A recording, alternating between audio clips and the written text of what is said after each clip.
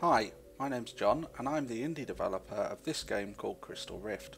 It's an Oculus Rift game and works on the Oculus Rift SDK2.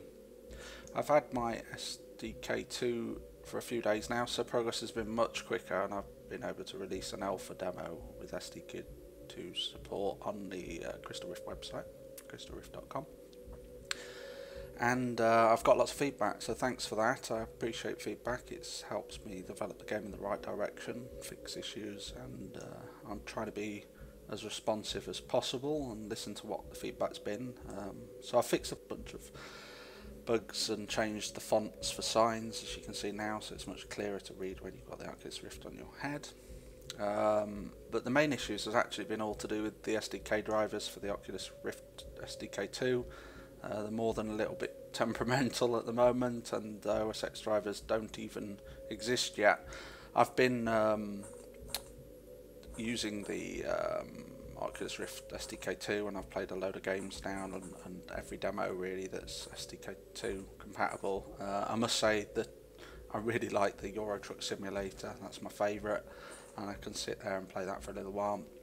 I've also got Elite Dangerous and that's really good as well, but my rig's not really fast enough to run that. I'm using an iMac, so it's not really got the graphics power that it needs, so I might need to find a way of getting a PC at some point. Anyway, so rambling on about the SDK2, you're here to see a demo about Cystal Rift. So I've been working a lot on the Minecarts and trying to get those working a lot better and easier to put into the editor. They were a little bit temperamental with the first alpha demo. If you get to the end of the first alpha demo, by the way, you get a little minecart ride if you don't go through the portal at the end. So I've had a bit of feedback from that, so I've been working on minecarts. I really enjoyed doing that. The idea for minecarts really came from using roller coasters on the Oculus. I just thought it'd be really cool to be able to get from an area to another area inside a minecart.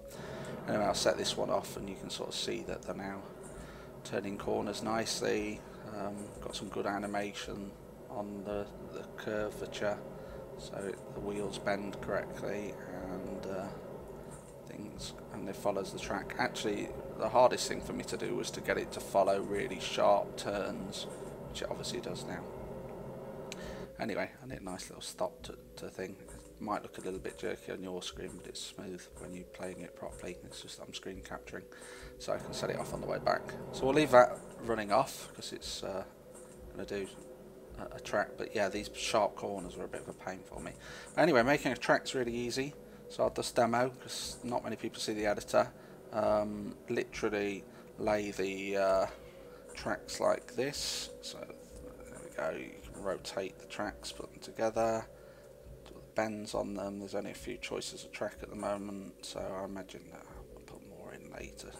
I'll just go back on yourself here, and I'll put a nice little end here, a nice little start here. Oh. You can see the editor's a bit fiddly. Got a minecart on there, and that's it. Off it goes. Follows the track I've just built and comes around to the end. So here we are at the end ride of the alpha demo. And as you can see, you sort of trundle along the tracks in your cart. You can see below and around, because obviously with the positional tracking you can look at the wheels and stuff. So it's quite a cool experience just sort of looking around. I can set the speed of the minecart as well, so you can have a slow one or a really fast one, so you can have a bit of an experience. I imagine that we can create some really cool experiences with it as it develops along. So anyway, thank you for looking at this video. Find out more at crystalrift.com and follow us on the Twitter sphere at Cystal Rift.